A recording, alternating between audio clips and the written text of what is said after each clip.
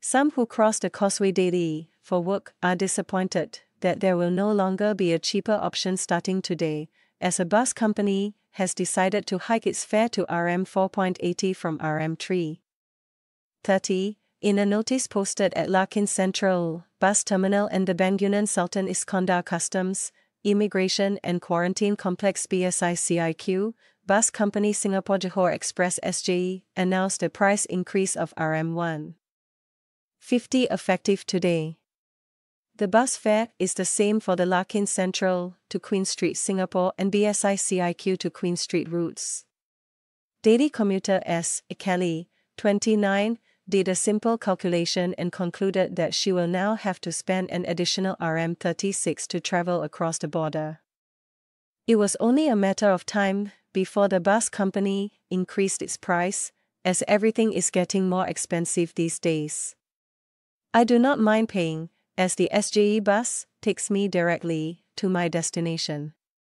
There is another bus service operated by SBS Transit, which is cheaper, I believe, but it is time-consuming as it makes many stops along the way, said the sales assistant.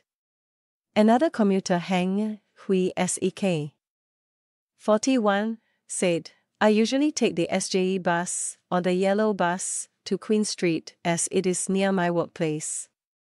It is not too much of a burden for me, but it was nice to have a cheaper alternative, said the van driver. The yellow bus Hang was referring to is the Causeway Link, which charges passengers Rm 4.80 to Queen Street, Rm 4.60 to Newton and Rm 2.60 to Kranji. Promoter Alan Q. 42, said he will stick to taking the SJE despite the price increase due to the direct route. The bus has no stops except at the immigration checkpoint, then it is straight to my destination, which takes about 1.5 hours in total. I used to cross the causeway on my motorcycle, but I switched to the bus about a year ago because of the unpredictable weather. I will continue utilizing this service because it is less packed than others when I enter Singapore after lunchtime, he said. Pharmacy manager Siti Noor Eslin, 29, said, I have no preference on which bus I take, as I usually hop on whichever bus is available at the time.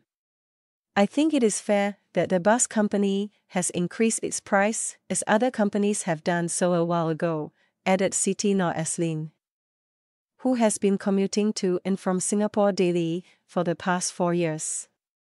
SJE's Larkin Central Station head, only known as Lim, said it has been years since the bus company last increased its prices.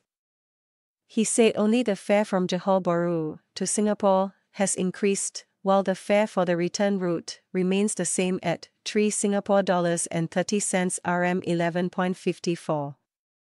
Our buses, and we are one of the oldest bus companies offering cross-border services, are mostly packed from 5:30 a.m. until 9 a.m. during weekdays as people rush for work.